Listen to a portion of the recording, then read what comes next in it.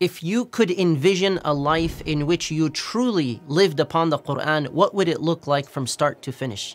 The Quran was revealed on Laylatul Qadr to Jibreel alayhi salam, to the Prophet Muhammad sallallahu alayhi wasallam, memorized, written, studied, discussed, implemented for generations until it reached you, and you took this light and you lived upon it. Your life changed through it. You recited it every single day, your every prayer. You recited it in times of sadness. You recited it out of gratitude, in times of happiness, on occasions of success, and many other occasions as well.